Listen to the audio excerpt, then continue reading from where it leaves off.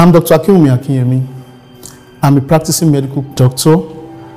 I'm here to talk about COVID-19 coronavirus infection.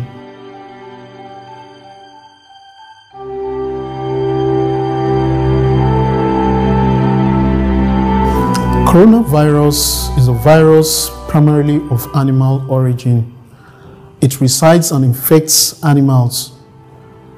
However, it can be transmitted from animals to humans and thereafter spread from persons to persons. COVID-19 coronavirus is a new strain of the coronavirus that is currently infecting humans worldwide. The statistics to date are increasing and alarming.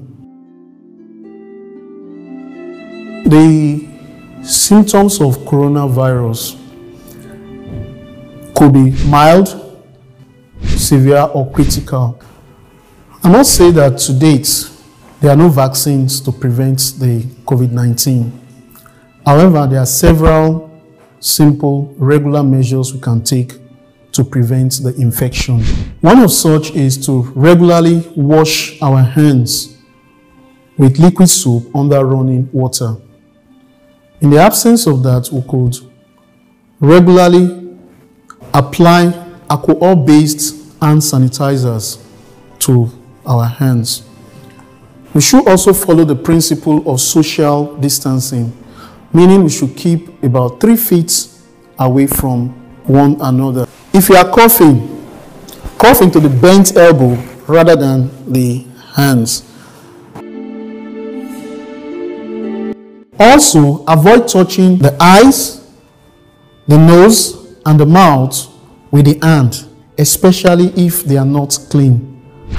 Avoid shaking of hands. You can use other means of greetings like a wave, a bow, and other means. Avoid contact with people that are sick. If you are sick, you have symptoms that suggest that you may have COVID-19 infection, fever, cough, difficulty with breathing, and other symptoms. Avoid public places. Don't go to work. Don't go to school. Seek medical assistance. Clean surfaces that you touch regularly. The door, knob, and other surfaces you touch regularly. Avoid eating raw and undercooked food and animal organs. I'll say from the outset, contacting COVID-19 infection is not a death sentence in all cases. 80% of persons that have contacted it will have mild symptoms and will recover fully from it. The challenge is in the remaining 20% of persons who might require hospital admission because of severe and critical symptoms. The chances of survival is slimmer, but is still good, provided there are no chronic medical conditions in the persons, such as hypertension, diabetes, cancers, and other debilitating illnesses, whose bodies may not be able to mount adequate immunity to the viral infection. Remember, our safety is our collective responsibility. So, stay positive, stay safe, and stay healthy.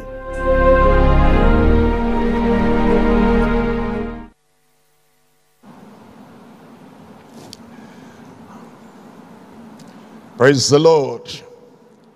I welcome you to a Saturday Workers Training tonight. And I pray that this session will be an eye-opening session for every one of us. That even though we're looking at a familiar passage, all that God wants to reveal to you and to me, the Lord will reveal without any blockage in Jesus' name. God bless you. Let's pray together. Father, we thank you and bless your name. We know that your mighty God is self-revealing God. And we're praying, Lord, that you reveal yourself in a clear way to everyone, in a plain way to everyone, that, Lord, everything we need to know as your child, as your servant, as a worker and as a shepherd in the household of faith. You reveal to every one of us in Jesus' name. Well, thank you because we know you have answered. In Jesus' mighty name we pray. Amen. Today we're looking at John chapter 1 and verse 29. John chapter 1 verse 29. It's talking about Jesus, as you know. And it's talking about Jesus as the Lamb of God. Look at your Bible. It says, the next day, John sees Jesus coming unto him and says, behold, the Lamb of God, which taketh away the sin of the world. There's a lot in that verse. Actually, the first mention of the Lamb is when Abraham was told to sacrifice his own son. And then the son asked him and said, my father, here is wood, here is fire, where is the lamb for the sacrifice? And Abraham said, the Lord will provide himself a lamb for the sacrifice. And so when the lamb first appeared, it was a substitutionary lamb. As Isaac lay there to be slain, to die, then Abraham saw the lamb, and the Lord said, lay not your hand upon the child. And he took that lamb that became a substitution for Isaac. And it is telling us that when eventually the Lamb of God will come, it will be a substitutionary lamb. The next time we see the lamb is in Exodus chapter 12. And you remember, every family will take a lamb for each house. And it will slay, they shed the blood, and then they'll put the blood on the lintels of the houses. And God said, when I see that blood, I will know that someone had died, a lamb had died for the people there.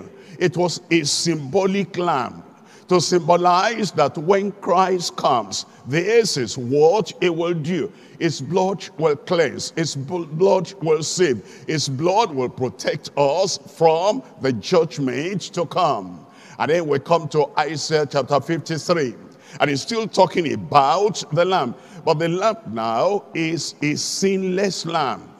It's a spotless lamb. As you look at the lamb that John the Baptist said, the next day John sees Jesus coming unto him, and he says to the people, here is the one we have been expecting, the substitutionary lamb. Here is the one everybody needs, the symbolic lamb. Here is the one everybody needs to connect to. It says, behold the lamb, the sinless lamb and the spotless lamb. And he was this lamb, is the Lamb of God, set apart. He said, I sanctified myself, that he also may be sanctified. I set apart myself. Are you following what the Lord is revealing to us about the Lamb of God? Is the set apart, is the sacrifice, is the sanctified lamb.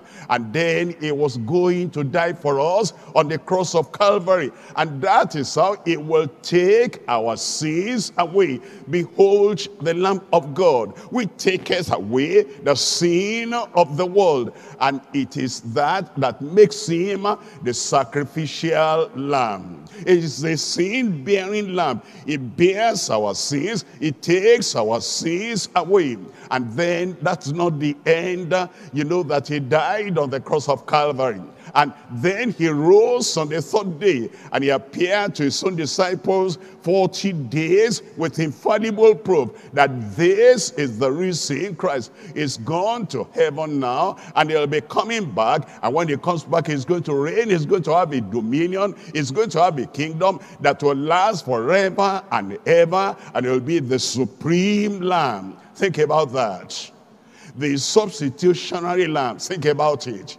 The symbolic lamb, think about it. He is a sinless lamb, think about it. He is a spotless lamb, think about it. He is a sanctified, set-apart lamb, think about it. He is a sacrificial lamb, think about that. And he was smitten, the smitten lamb. He was slain, the slain lamb. But then eventually when he reigns forever and ever, he is going to be the supreme lamb. That's what we're talking about tonight. We're looking at the lamb tonight.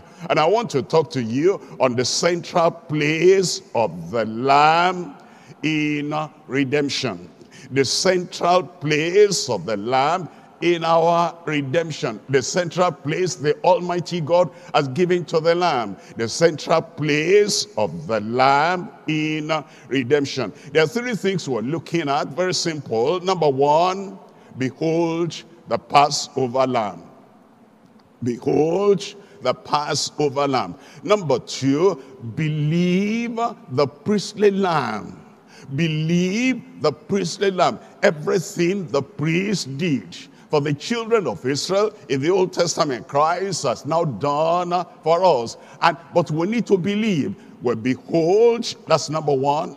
We believe, that's number two. We believe the priestly lamb. But then, now he has died. Now he has shed his blood. Now I'm saved. Now you are saved. We're not just saved. We're also servants of God. And we are ready to take the message of the lamb, the gospel of the lamb, the good news of the lamb, and the sacrifice of the lamb, to take that to all the world. Number three now, beam the prevailing lamb. Beam it forth, the message of the lamb. Show it forth, the message of the lamb. Blaze it abroad, the message of the lamb.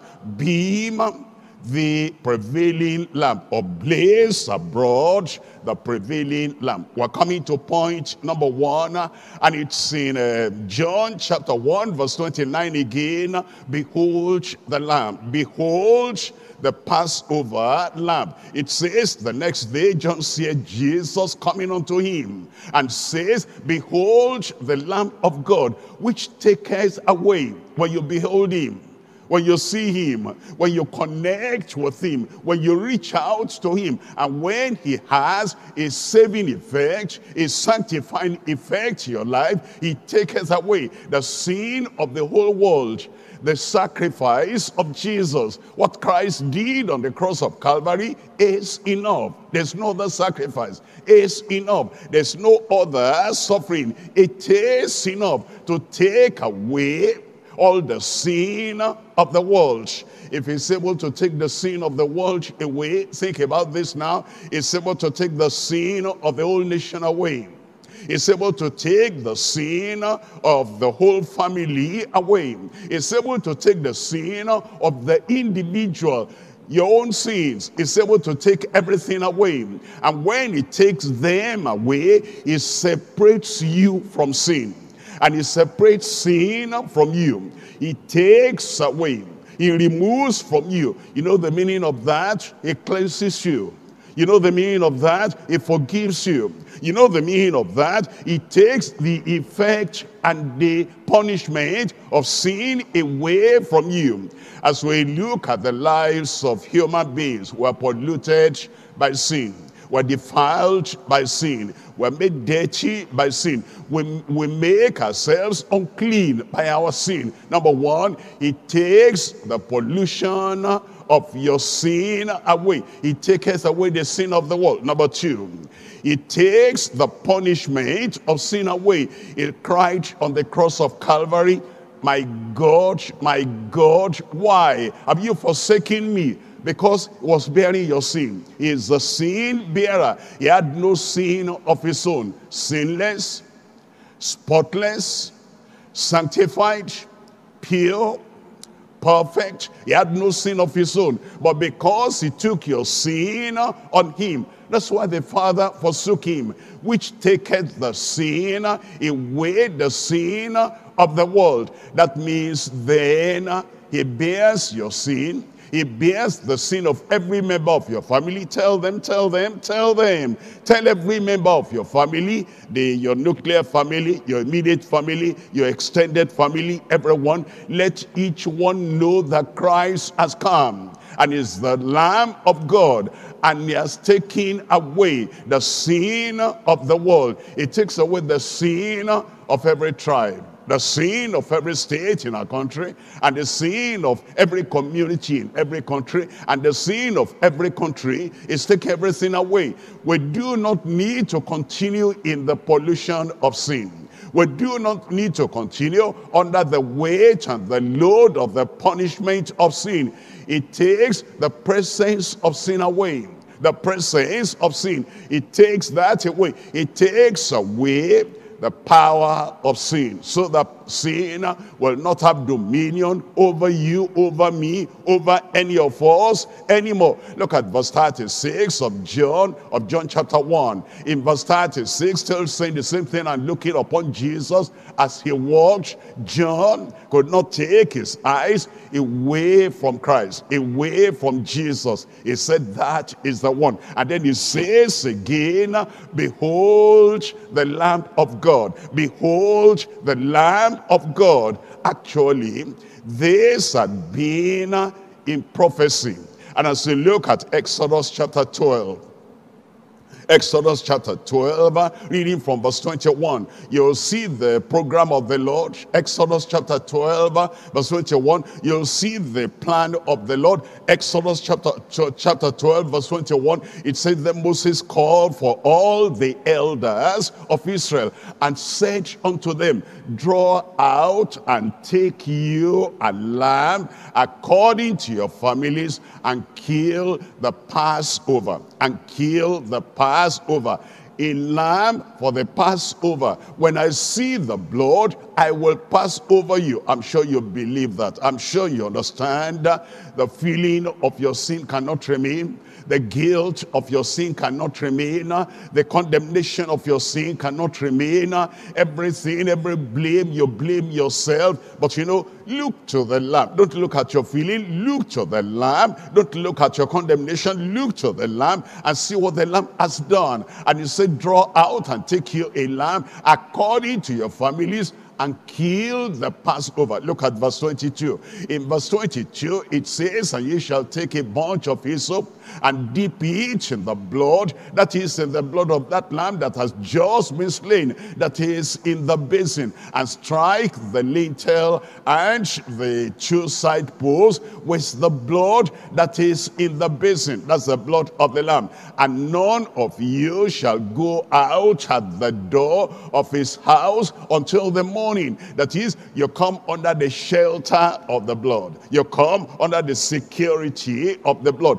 And you stay there, you abide there. Look at verse 23. It says in verse 23 that for the Lord will pass through to smite the Egyptians, the people who are not under the blood, the Gentiles who are not under the blood, the people that stay outside the mark of the blood. It says, for the Lord will pass through to smite the Egyptians, and when he sees the blood upon the lintel and on the two side posts, the Lord will pass over the door and will not suffer, will not allow, will not permit the destroyer to come in unto your houses to smite you. Judgment will not smite you anymore because of the smiting lamb, and the calamity will not come upon you anymore because of the lamb that had been slain for you and smitten for you and sacrificed for you. The New Testament makes an application of this and tells us what the lamb has done. In 1 Corinthians chapter 5, reading from verse 7. 1 Corinthians chapter 5, I'm looking at verse 7 here. It says, purge out therefore the old leaven. The leaven there is a symbol of sin. It's a symbol of evil. It's a symbol of transgression. It's a symbol of the iniquity of human beings. It says, purge that out. What's that saying? It says, repent. It's going to take your sin away. If he has not done it yet, it says, surrender that and give that to him. If he's going to take something from you, you must be willing to give it up. You must be willing to surrender that and say, I give this, I surrender it unto you. It says, purge out therefore the old leaven, that ye may be a new lump, as ye are unleavened. For even Christ, look at this, even Christ, our Passover is sacrificed for us. Is sacrificed for us. It's for me. I said it's for me. Thank God it's for you as well. It's sacrificed for you. It's for your wife. Let her know so she can get saved. It's for your husband. Let him know so that he can get saved. It's for your children. Let them know so that the judgment of God will not be upon them. It's for your neighbors. Let them know. Let them know. That's why we're workers. That's why we're servants of God. That's why we're preachers of the gospel. We have tasted of the goodness of God. And he has taken our sins away. Now, we need to inform other people that even Christ, their Passover, even Christ, our Passover, is sacrificed for us. Look at verse 8 there. As you look at verse 8 of that same chapter 5, it says, therefore, because the sacrifice for us, therefore, because the sinless one has died for you, because the spotless one has died for you, because the sacrificial lamb has died for you already, therefore, let us keep the feast, not with the old leaven. If any man be in Christ, is a new creature. Old things are passed away, and behold, all things are become new. Our thoughts are now new. We're not thinking of a future judgment anymore because he has taken judgment away from us. We're not thinking of punishment anymore because he has taken punishment away from us. I've said something very important there. You know, there are people, if there is a little thing that is happening and, you know, a little pain, a little problem, they should take authority over and say, get thee behind me, suffering of Satan. They'll say, maybe I'm suffering for the sins I committed in the past. When he has taken your sins away, he has taken the punishment away as well. All the old thoughts, take that away. All the old feeling, reject that. All the old understanding, reject that. Therefore, let us keep the feast. Not with the old leaven, neither with the leaven of malice and wickedness, but with the unleavened bread of sincerity and truth. Of sincerity and truth. Look at 1 Peter chapter 1 verse 18. 1 Peter chapter 1, and I'm reading from verse 18. It says, for as much as ye know, you must know this. You must know that you know beyond any shadow of doubt. For as much as ye know that ye were not redeemed with corruptible things, as silver and gold, from your vain conversation received by tradition from your fathers. But how then are we saved if we're not saved by silver and gold?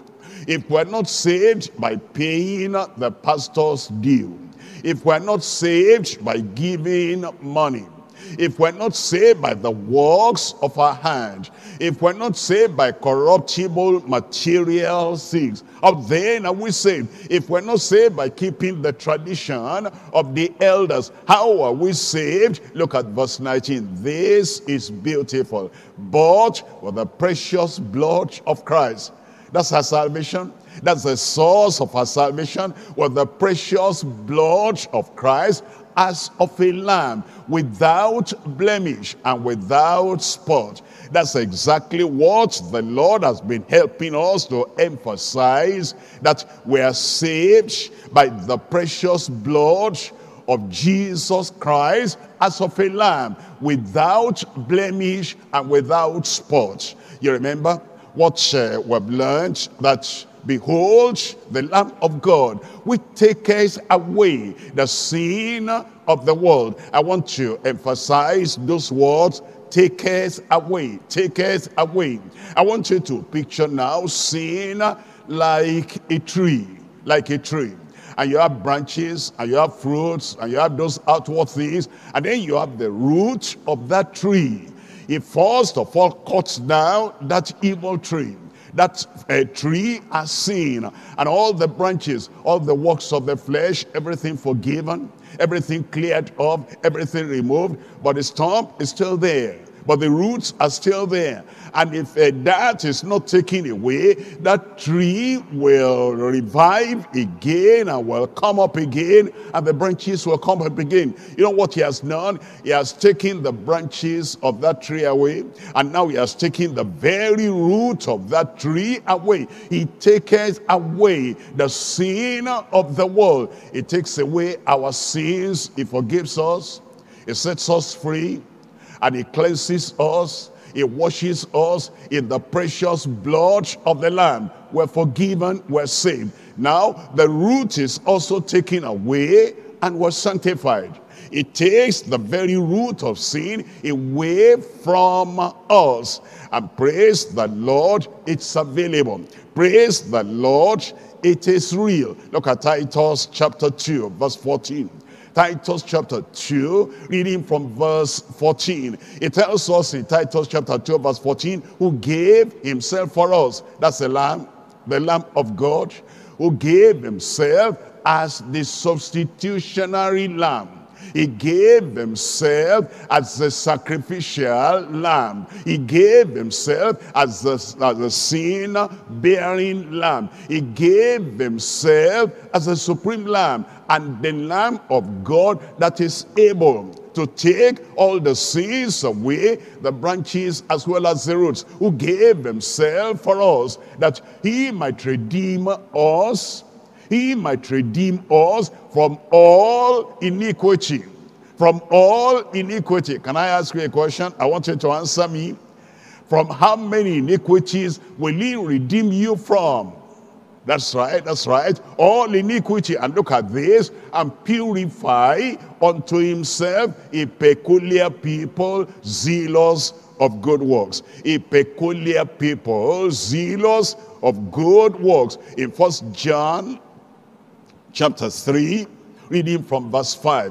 1 John chapter 3, reading from verse 5. Here is what we know now about the Lord Jesus Christ. And this is like a summary of everything. And you must know. By experience, you must know. There is mental knowledge. That's not enough. Experiential knowledge, that you know this, that he was manifested to take away our sins, and in him is no sin. Doesn't that say everything? That this is what we know by experience. Doesn't that say everything? We've gone to him. We have connection with him. And because of that connection of faith with him, we know that he was manifested to take away our sins. And in him is no sin. Look at verse 6. In verse 6, it tells us, whosoever abideth in him sinneth not. How? Because as you come to him, connecting with him, it takes away your sin. And it takes away the power of sin from your life. It removes the pollution, number one. It takes away the punishment, number two. It takes away the presence of sin, number three. And it breaks the power of sin away from your life. Now you are able to live free. Whosoever abideth in him sinneth not. Whosoever sinneth has not seen him, neither known him. That's like saying, whosoever has gone for a wash is clean, and there's no dirt on him. There's no kind of soil on him. But whosoever is still dirty has not gone for a wash. That's what he's saying there. Come for a wash. and be washed and be cleansed by the blood of the Lamb. Look at verse 7. In verse 7 it says, little children, newcomers, believers, children of God, let no man deceive you. Let no literature deceive you. Let no seminary deceive you. Let no preacher deceive you. Let no minister deceive you. Little children, let no man deceive you. He that doeth righteousness is righteous, even as he is righteous. Look at how it continues in verse 8. In verse 8 now it says, he that committeth sin is of the devil. He that committeth sin is of the devil. How do I understand that? I'm saying that the word of God is saying when you go for cleansing with the Lord Jesus Christ, he cleanses you. It washes you. It looks at your heart, it cleanses that. At your soul, it cleanses that. At your mouth, the word of your mouth, it cleanses your mouth. It cleanses your lips. It cleanses you outwardly and internally. But there are people who are held by the devil. No, you will not go for cleansing. No, you will not go for cleansing. And they foolishly agree with the devil. You don't want me to go to Christ? Okay, I'm yours. That's why it says they cannot have authority over their sin because they have not gone to Christ. They allowed the devil to hold them ransom, hold them captive, and keep them in that sin. That's why it says, he that committeth sin is of the devil. If you're looking for somebody whom the devil has tied down, has pulled down, has kept down, I will not allow them to come to Christ. That's the man, that's the woman. He's not gone to Christ. Therefore, he does not have power over his sin. He that committeth sin is of the devil. For the devil sinned from the beginning. For this purpose, the Son of God was manifested, that he might destroy the works of the devil. Tear yourself away from the devil, and all the works of the devil will be destroyed in your life in Jesus' name. Jesus said, come unto me, all ye that labor and are heavy laden, and I will give you rest. All the struggling will be over. Yielding to temptation, everything will be over. Being powerless, everything will be over. Because for this purpose, the Lamb of God, the Son of God, was manifested, that he might destroy the works of the devil. That's why it says in verse 9. In verse 9 it says, whosoever is born of God does not commit sin, is gone to God, and is born of God. You understand that? When you are born of your father, of your mother, you take on the nature of your father. You take on the nature of your mother. And because you are born by that father, look at the complexion of that father. Look at the child. Look at the walking of that father. Look at the child. Look at the voice of that father. Look at the child. You resemble the person that gave birth to you. And because we are born of God, we resemble God. He does not sin. He does not do evil. He does not do iniquity. He does not do any unrighteousness. We are born of him. We resemble him. Whosoever is born of God does not commit sin, for his seed remaineth in him. And he cannot sin because he is born of God. He cannot. Somebody says, I don't understand that. You were born by an Hausa man, and you lived with that Hausa man, your father, and you ate all that father had been eating, and you speak the language that you have been hearing from your father, and then I speak Yoruba to you. You cannot speak Yoruba. Why? You were born of a father who had been speaking Hausa language, and you lived with him, and you remained with him, and all his nurture, all his training remained in you. You cannot speak English. You cannot speak German. You cannot speak the Dutch language. Why? Because of who gave birth to you, that has been speaking to you and training you. God gave birth to you. and he does not sin, and his seed remains in you, his strength remains in you, and the Lamb of God has taken away your sin. Whosoever is born of God does not commit sin, for his seed remaineth in him, and he cannot sin because he is born of God. What am I to do now? What are you to do now? What are we to do so that this privilege of being born of God will be ours? So that everything the Lamb of God came to do will be ours. That brings us to point number 2.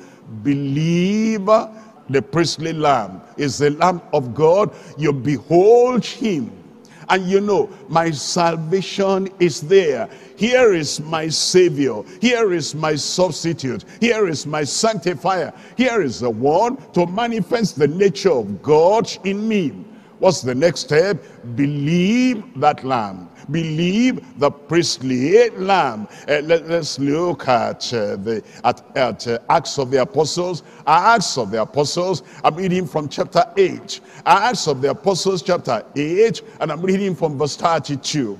Acts of the Apostles chapter 8 verse 32. The place of the scripture which he read was this: he was led as a sheep to the slaughter, and like a lamb dumb before his shearers, so he opened not his mouth. He is a man, he, the Son of Man, he, the Son of God, he, the one that all those sacrifices of the Old Testament symbolized. The substitutionary lamb, the symbolic lamb, the stainless lamb, the sinless lamb, the spotless lamb, the smitten lamb, the slain lamb, the sacrificial lamb, the set apart, sanctified lamb, the supreme lamb. The place of the scripture where the eunuch of Ethiopia was reading was this: he was led as a sheep to the slaughter, and like a lamb dumb before his shearers, so he opened not his mouth. And then he said, I don't understand. Of whom is this one speaking? Of himself, the prophet, or is speaking of another man? And then Philip opened his mouth and began at that same scripture. Look at verse 35. In verse 35, it says, and then Philip opened his mouth and began at the same scripture and preached unto him Jesus. And preached unto him Jesus. That's the word I heard. I became saved. That's the word you heard. You became saved. Do what Philip has done. Open your mouth. Tell your neighbor. Tell your friends. Tell your schoolmates. Tell the people around you that this is the Lamb of God that taketh the sin of the world away. He preached unto him Jesus. And then we're told in verse 37, it says, and Philip said, if thou believest with all thine heart. Remember, he was reading about the Lamb of God. And then Philip explained to him the identity of that Lamb of God, the Lord Jesus Christ. And now Philip said, if thou believest with all thine heart, thou mayest be baptized. And he answered and said, I believe that Jesus Christ is the Son of God. I believe. Believe the Lamb. That's what brings salvation. Believe the Lamb. That's what brings sanctification. Believe the Lamb. That's what brings freedom from judgment, the judgment to come. Look at Acts chapter 13. I'm reading from verse 38. Acts chapter 13, verse 38. Be it known unto you therefore, men and brethren, that through this man, the Lamb of God, through this man, Jesus, through this man, our Lord Jesus Christ, through this man, our Savior, who died for us, be it known unto you, brethren, that through this man is preached unto you the forgiveness of sins. the forgiveness of sins. Look at verse 39. In verse 39, it says, by him all that believe the Lamb. All that believe are justified from all things from which ye could not be justified by the law of Moses. Keeping the law of Moses, you cannot be justified. You'll miss a point. You'll miss your step. You will do something unconsciously. You will do something you didn't plan to do. You cannot perfectly keep the law of Moses. You cannot perfectly keep by yourself, in your own strength, in your own power, the Old Testament laws. But now Christ justifies us. He saves us. He forgives us. It cleanses us the moment we believe. Look at that verse and underline that word, believe. All that believe are justified from all things from which ye could not be justified by the law of Moses. Now in verses 40 and 41, verses 40 and 41, there's something here. Beware therefore, lest that come upon you, which is spoken of in the prophets. Verse 41, behold, ye despise and wonder and perish, and wonder and perish, and wonder and perish. For I walk a walk in your days, a walk which ye shall in no wise believe, though a man declare it unto you. You know, I have wondered many years ago when I read that verse for the first time.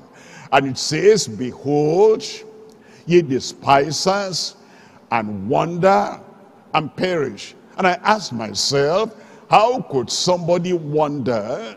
He looks at a wonder, he says what a wonder this is, and yet he perishes. And I didn't understand at that time, but now look at what the Lord is saying. We're coming to John chapter 5, verse 43.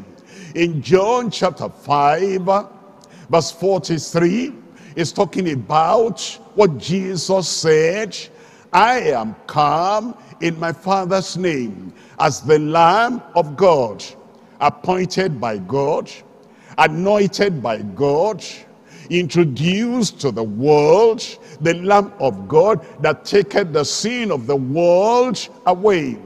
And I am come with his authority, and ye receive me not, ye believe me not. If another shall come in his own name, underline the words, in his own name, him ye will receive, him ye will believe. We need to believe the Lord Jesus Christ to be saved. And he's talking to the Jews, and he's talking to everybody in the world that will not believe that Lamb of God. Another will come in his own name. In his own name. He will not come in the name of the Heavenly Father. He will not come in the name of the Lord Jesus Christ. He will come by his own authority. And he comes in his own name, and surprisingly, there is something he will do that the people of the world will wonder about him, and him will ye receive. What's that talking about? It's talking about a personality that will come. Revelation chapter 13. In Revelation chapter 13, verse 11. Remember now, this individual and this personality will come in his own name. And John the beloved said, and I beheld another beast coming out of the earth, and he had 2 horns like a lamb. 2 horns like a lamb. This is something to wonder at. This is something the people of the world will wonder at, but they will wonder and perish. He had 2 horns like a lamb, and he spake as a dragon. Look at verse 12. In verse 12, and he exercises all the power of the first beast. He will come, He looks like a lamb, but when he speaks out, he's speaking like a dragon. And because the people did not believe the real Lamb of God, the pure Lamb of God, the perfect Lamb of God, this other one, looking like a lamb, will come in his own name. And he will exercise all the power of the first beast before him, and causes the earth and them that dwell therein to worship the first beast, whose deadly wound was healed, because he'll perform some so-called miracles and heal the deadly wound. The people will wonder and they will believe this false lamb. Look at verse 13. In verse 13, and he doeth great wonders. And he doeth great wonders. That's why the people will wonder. So that he maketh the fire come down from heaven on the earth in the sight of men. The time is coming. Those who do not receive Christ now, they will miss the rapture, because they are not prepared, because they were not purged, because they were not saved, because their sins were not taken away, because they did not believe on the Lord Jesus Christ, the real sacrificial Lamb of God. And they will remain on earth after the rapture. And then the great tribulation will come. This Antichrist will then do great wonders, and they will wonder. Look at Revelation chapter 17, looking at verse 8. Revelation chapter 17, reading from verse 8. The beast that thou sawest was, and is not, and shall ascend out of the bottomless pit, but the world will not know, and go into perdition. The world will not know the end from the beginning. They will not know the punishment, the perdition that will come upon him. And they that dwell on the earth shall wonder. That's it. And they that dwell on the earth shall wonder, because they do not believe the wonders of Christ, the healing of Christ, the deliverance of Christ, and the salvation of Christ. They said, no, we don't want to believe. And Jesus said, all right, I've come to you in my Father's name, and ye believe me not, and ye receive me not. Another will come in his own name, and him will ye believe, and him will you receive. And they will wonder, whose names were not written in the book of life from the foundation of the world. When they behold the beast, instead of beholding the Lamb of God, they will behold the beast that was and is not and yet is. That looks new to you, shouldn't be, because actually all this have been prophesied from the Old Testament. The Old Testament prophesied about Christ coming, about the Lamb coming, about the Lamb that will take away the sins of the whole world. Also prophesied about this deceptive personality who will look like a lamb, who will look gentle and look peaceful, and yet it will do things they will wonder at. And instead of giving their life and giving their heart to the Lamb of God, they'll give their lives to this pretending lamb that will come. Look at Daniel, just one or two verses here in Daniel chapter 7 verse 8. Daniel chapter 7, I'm reading to you here from verse 8. And I considered the horns, and behold, there came up a little among them another. That's another that Jesus spoke about, another little horn, before whom there were three of the first horns plucked up by the roots. And behold, in this horn were eyes like the eyes of man, and a mouth speaking great things. It will look like a man, a gentle man, an approachable man, a peaceful man, and it will be like a lamb, but it will have a mouth speaking great things. In verse 25 of that same chapter 7, verse 25, in verse 25, look at what is saying here. And he shall speak great words against the Most High, even though he looks like a lamb, having two horns, looks sheepish, and looks meek, and looks nice, and looks peaceable, yet he has the mouth of a dragon. And he was speaking words against the Most High, and shall wear out the saints of the Most High. Instead of strengthening the saints of God, instead of building up the saints of God, it will wear out the saints of the Most High and think to change times and laws.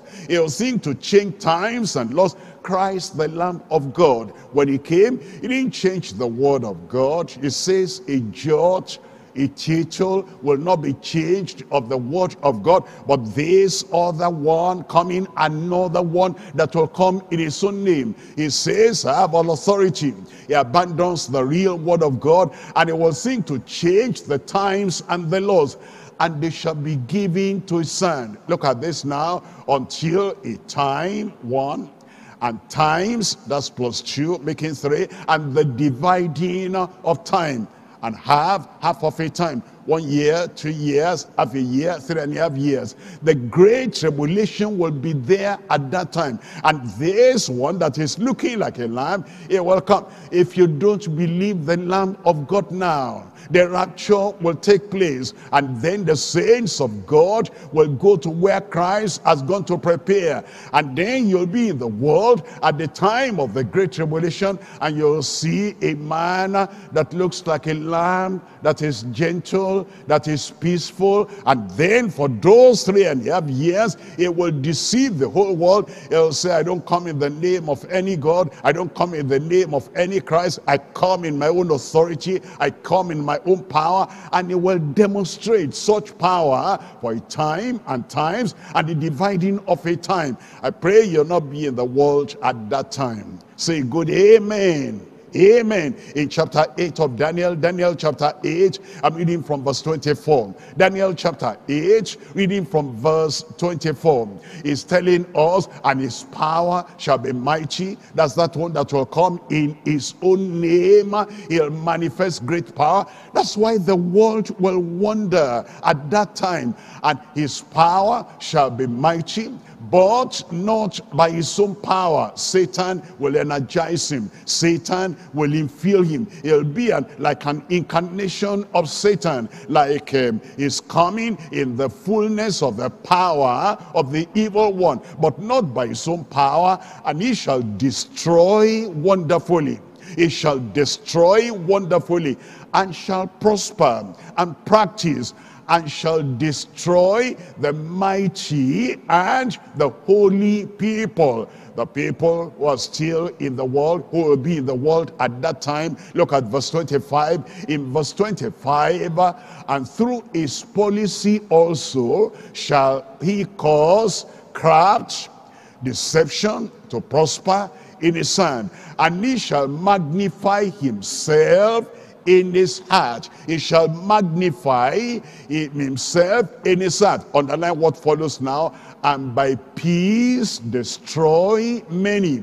And by peace it looked like a lamb. And because the people of the world had not believed the real Lamb of God, the sacrificial Lamb of God, the sinless Lamb of God, this one will come looking like a lamb, and by peace shall destroy many, and he shall also stand up against the Prince of Princes. He'll stand up against Christ, the Prince of Princes. But when he does that, when he goes that far, at the end of those 3.5 years, he shall be broken without hand. He shall be broken without hand. Look at Daniel chapter 11. I'm reading from verse 21. Daniel chapter 11, verse 21. It's talking about the Antichrist that will come. I pray you'll not be in the world at that time. And the only way you'll not be in the world at that time is that you believe the Lamb of God now. Let him take away your sin. Let him take away your guilt. Let him take away all your condemnation. Those who remain in the world after the rapture, the false lamb, the pretending lamb, and the deadly lamb, and the pernicious lamb will come, and then he'll show his true colors. And in Daniel chapter 11 verse 21, and in his estate shall stand up a vile person. A vile person. The true Lamb of God is sinless. This one is vile. The true Lamb of God is holy. This one is vile. The true Lamb of God is spotless. This one is vile.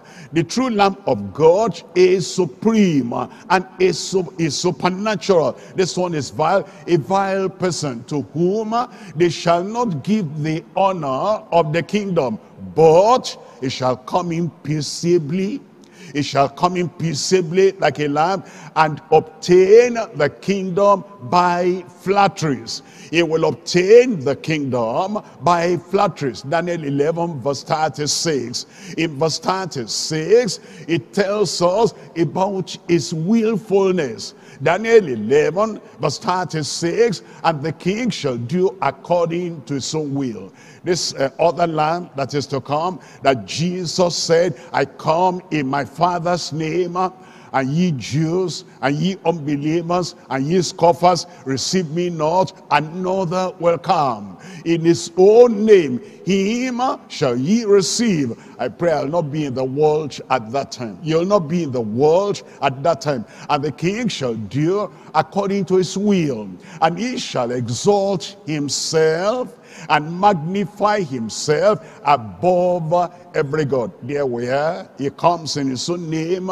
He says, I'm not coming in the authority of any God. I don't recognize. He doesn't recognize any God. He will come by himself and magnify himself above every God, and shall speak marvelous words against the God of gods, and shall prosper till the indignation be accomplished. For that is determined shall be done. That is determined shall be done. Why are we talking about this? Because the true Lamb of God is there for you today. And the Lord is saying, believe, come unto me, all ye that labor and are heavy laden, and I will give you rest. If you don't come at this time, if our friends don't come at this time, if our neighbors don't come at this time, the time will come after we're gone, after the saints have been raptured, that this other personality will come.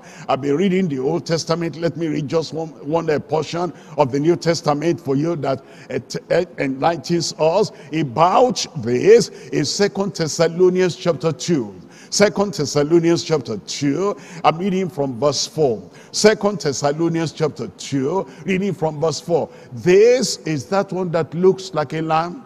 Is this one that comes in his own name, another shall come in his own name. It will look like a lamb. Verse 4 says, who opposes and exalteth himself above all that is called God. You better believe this pretending lamb, and this pernicious lamb, and this lamb that is going to drive people into hellfire. He will come, and it says he will exalt himself above all that is called God, or that is worshipped, so that he as God seated in the temple of God, showing himself that he is God. Look at verse 5. In verse 5 it says, remember ye not that when I was yet with you, I told you these things. Praise the Lord. What the apostle told the believers at that time.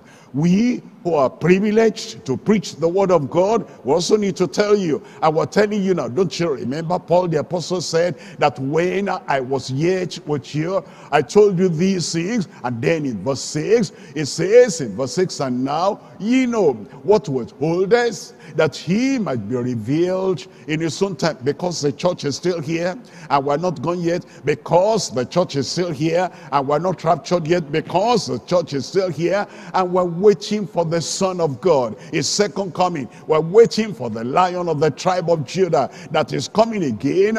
Because we're still here now, that's why he has not been fully, completely revealed. But we're told in verse 7, it says, for the mystery of iniquity does already work. Only he who now letteth, who now hinders, will hinder, until he be taken out of the way. When the church is taken out of the way, when the church is removed out of this place, then that pretending lamb, that pernicious lamb, then that terrible lamb will come. And then we're told in verse 8, it says, and then shall that wicked be revealed, shall that pretending pernicious lamb be revealed, whom the Lord shall consume with the spirit of his mouth, and shall destroy with the brightness of his coming. In verse 9, it says in verse 9, even him, that pretending pernicious lamb, even him, that antichrist, even him, that power that people will wonder at in the time of the great tribulation, even him who's coming is after the working of Satan with all power and signs and lying wonders. That Antichrist, when he comes, he says, are you looking for another Christ? I can show you power, I can show you signs, and I can show you wonders, but they are lying wonders. In verse 10, it says in verse 10, and with all deceivableness of righteousness in them that, because they received not the love of the truth, that they might be saved. In verse 11, it says, and for this cause, for this reason, God shall send them strong delusion, that they should believe a lie. They didn't believe the truth. They didn't have the love for the truth. The Lamb of God that came to save us, sanctify us, and get us ready to take us to heaven. They didn't believe that. They will believe a lie. In verse 12, it says that they all might be damned who believed not the truth, but had pleasure in unrighteousness, at pleasure in unrighteousness. But the time has not fully come, although the spirit of the Antichrist is already working in the world. And there are many Antichrists even now, but the real Antichrist that is going to come and manifest that supernatural satanic power is going to come, and I pray you'll not be here at that time in Jesus' name. When that Antichrist comes, number one, he'll be satanic. He'll be satanic. He'll be working with the power of the devil. That's why you need to give yourself to the Lord Jesus Christ now. And behold, the Lamb of God that taketh away the sin of the world. Number two, he'll be subtle. He'll be subtle. He'll come like he's peaceful. He's come like he wants to help. He's come like, look at all the wonders that he can do. He will not only be satanic, and he will not only be subtle, it will also be subverting. It will subversive. It will be subverting people. It will be changing their mind. It's okay, even if that Christ, another Christ is going to come, can he manifest more power than this other one? That's why we need to be very careful that even at this time, you might be hearing of this miracle there, that sign there, that wonder here. Don't wonder and perish. Don't wonder and perish. Believe on the Lord Jesus Christ and the power of Christ, the sinless Christ, and the power of Christ, the spotless Christ, and the power of Christ, the sacrificial Lamb, will work in your life in the mighty name of Jesus. If you wait too late, and if you wait until the church is gone and the Antichrist comes, that Antichrist will be self-worshiping. He'll say, I'm here, don't worship any other God, here I am. He will sit in the house of God, in the temple of God, and he will say, I am the one to worship. And I pray you'll not be here at that time in Jesus' name. Give me a good amen. You'll not be here at that time in Jesus' name, and you'll not be waiting for that one that is satanic, and that one that is subversive, that one that is self-worshiping, that one that will impose himself upon the people. And then you'll not know, what am I going to do now? What you have to do to save the situation and to prevent all that happening to you is that to believe on the Lord Jesus Christ right now. Do you remember that word of God we've quoted so many times, and almost everybody knows that now? For God so loved the world that he gave his only begotten Son, that whosoever at this time now, time of opportunity, at this time now, time when you can call upon the Lord, whosoever believeth on the Lord Jesus Christ will not perish but have everlasting life. But have everlasting life. How about all the sins you have committed? How about all the wrong ways you've gone? It says, fear not, only believe. Fear not, only believe. Fear not that judgment will come. Only believe. Fear not that you will still suffer for your sin. Only believe. Believe at this time of opportunity, while he's knocking at your door, and while he's saying, I'll take all your sins away. I'll take all the punishment of sin away. I'll take the pollution of sin away. I'll take the presence of sin away. I'll take the power of sin away. This is the time to believe. If you believe, he'll give you the victory. We're looking at 1 John chapter 5. 1 John chapter 5. I'm reading from verse 4.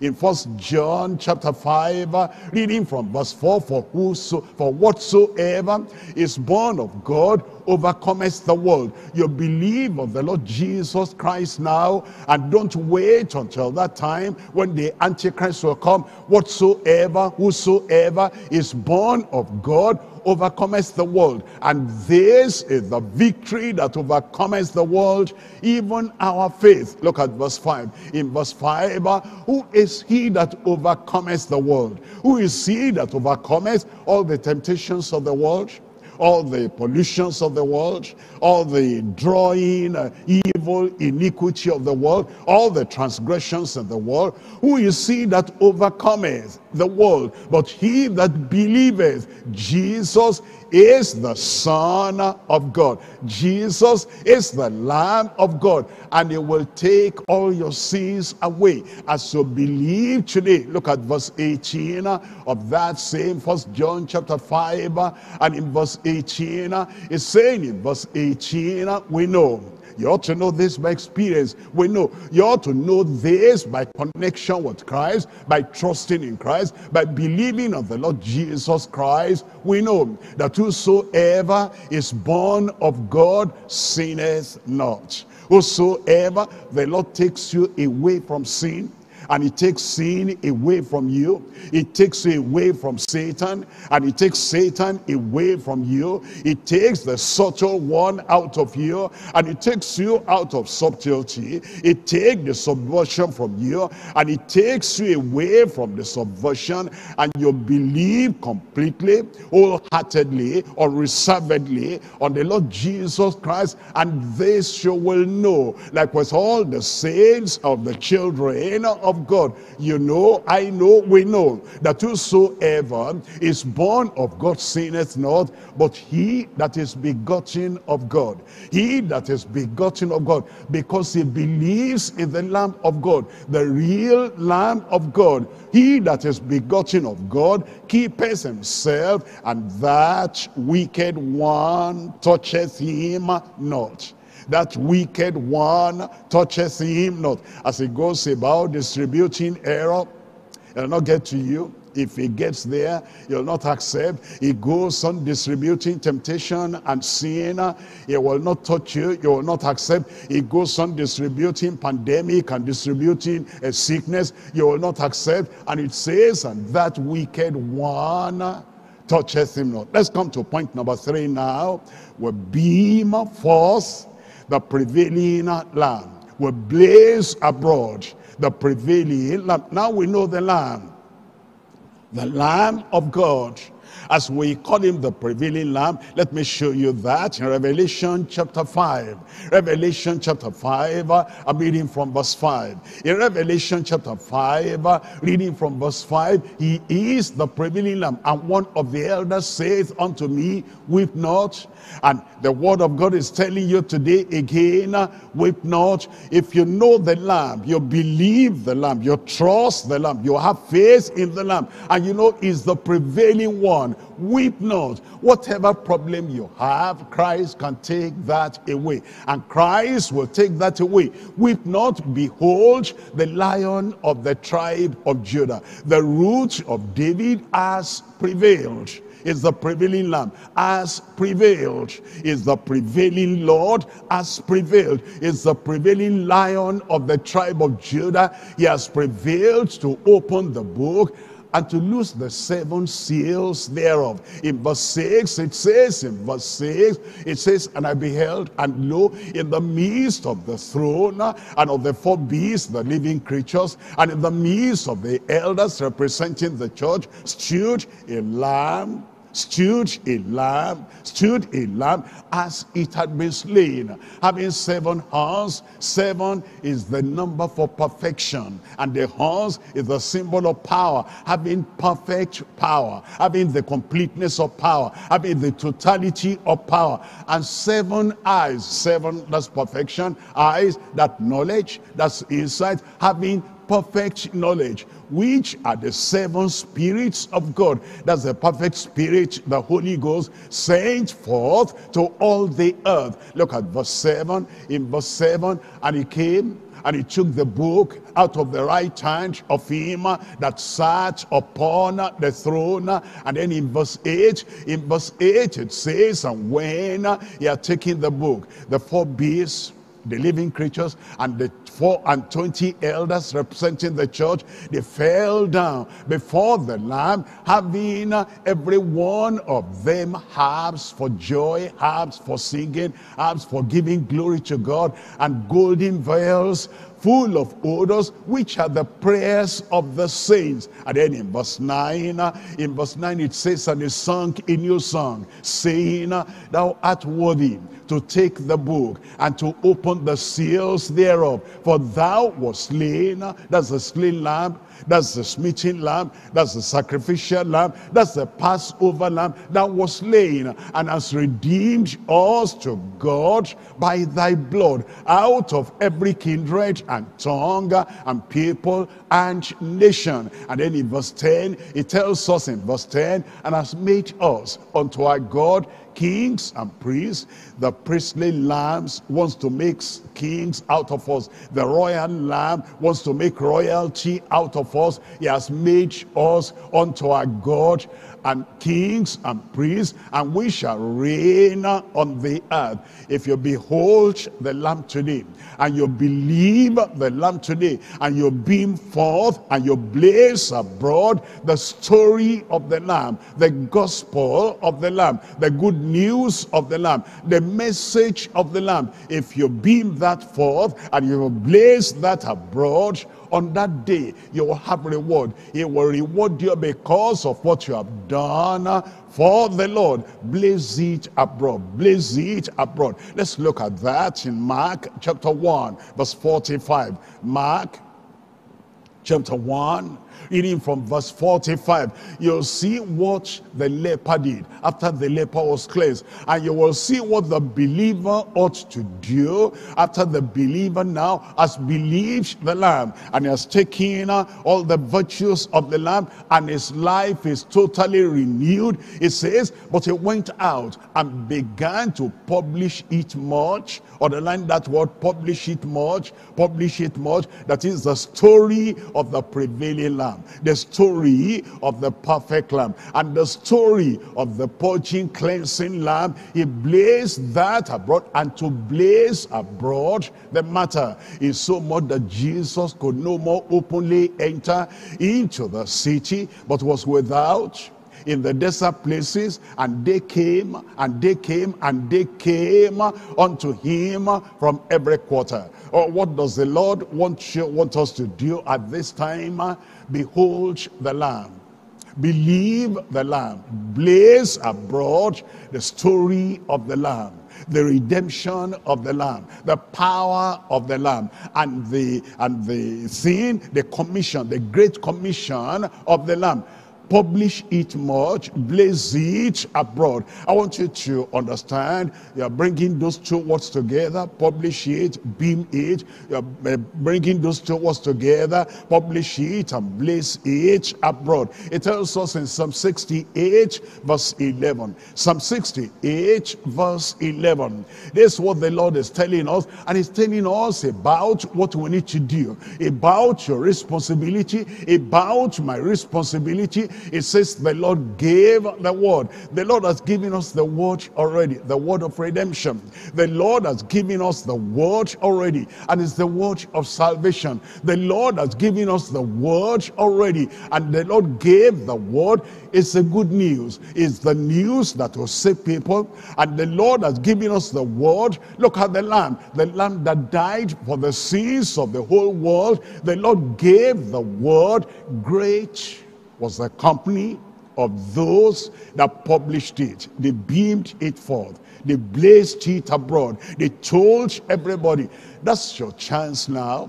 That's your responsibility now. That's your calling now. That what the Lord himself has given us, we publish that and we blaze that abroad. Actually, that's what the Lord wants everyone to do. You're high, you can do it. You are low, you can do it. It's very interesting and very instructive as we look at Jonah chapter 3 verses 6 and 7. Jonah chapter 3 verses 6 and 7.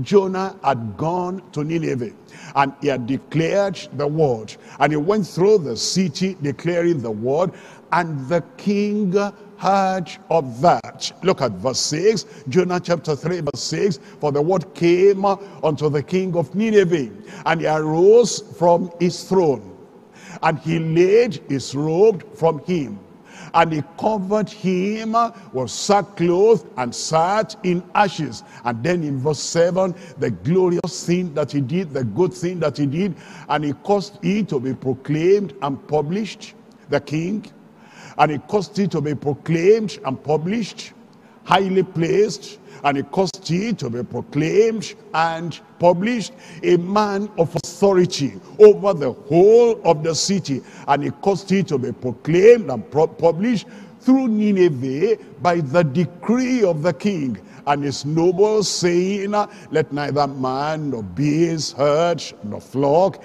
taste anything, but let them not feed nor drink water. And then in verse 8 it says what they are to do, how they are to call upon the Lord. Let man and beast be covered with sackcloth and cry mightily unto God. Can you think of the king? Can you think of a highly placed man? Can you think of a royal man? Can you think of a queen?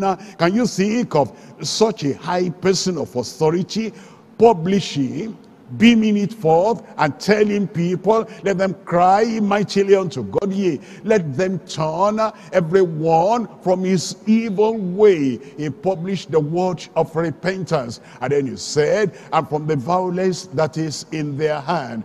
The Lord saw that. Look at verse 10.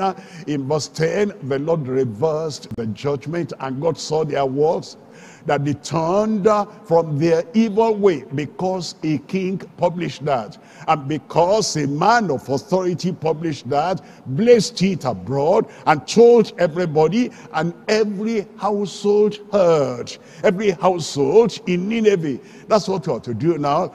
Believe the Lamb, behold the Lamb, and beam forth and blaze abroad the story and the gospel and the good news and the redemption of the prevailing Lamb. And God saw their works, and that they turned from their evil way, and God repented of the evil that he had said he would do unto them, and did it not. And did it not. Are we still to do that today? Are we to still publicize that today? Are we to still blaze abroad the gospel and the story of redemption today? Yes, we're to do that. In Mark chapter 13, verses 10 and 11. Mark chapter 13, we're looking at what Jesus Christ has said, that the gospel, this gospel, must be published among all nations. It's now your responsibility. It's now my responsibility. It's now our responsibility all together, that this gospel of the kingdom must first be published among all nations. And then in verse 11 it says, and when they shall lead you and deliver you up, take no thought beforehand what ye shall speak, neither do ye premeditate. Don't say, how will I say it, what will I do? It will come spontaneously. But whatsoever shall be given you in that hour, that speak ye, for it is not ye that speak, but the Holy Ghost in you. We'll do it. You will do it. We'll do it together. Behold the Lamb. Believe the Lamb. Blaze abroad.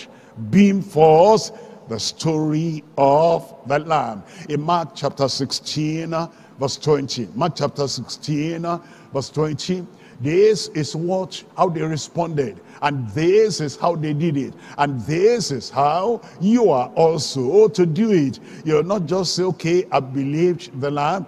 You can do more. Behold the Lamb. You can do more. You can blaze abroad, and you can beam forth the story of the Lamb, the gospel of the Lamb, the redemption of the Lamb. And they went forth. And they went forth, all the people. Actually, these are the members, because the apostles remained in Jerusalem. But now, the children of God, now the members of the church, everyone who has beheld the Lamb, everyone who has believed the Lamb, everyone who has benefited from the sacrifice of the Lamb, they went forth and preached everywhere.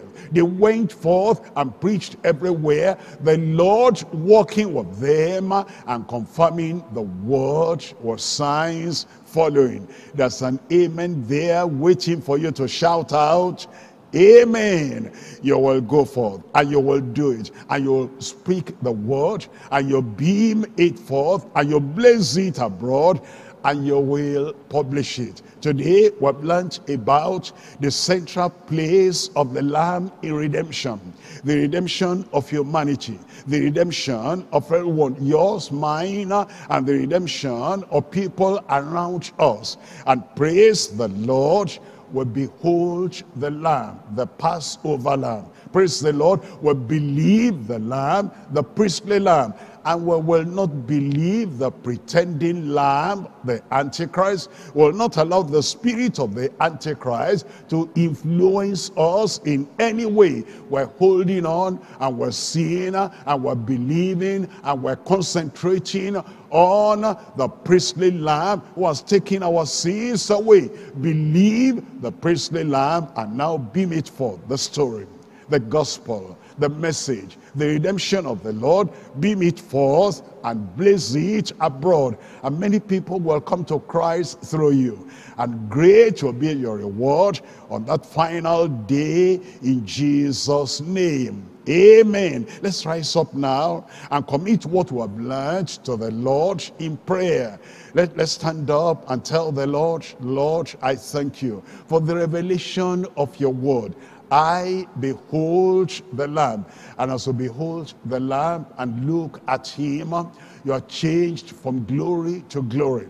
As you behold the Lamb, all the guilt of your sin will drop off, and all the power of sin will drop away from you. As you behold the Lamb, the Lamb that comes to save, that comes to deliver, as you behold the Lamb, you will discover that all those shackles of sin, everything will drop off. Behold the Lamb.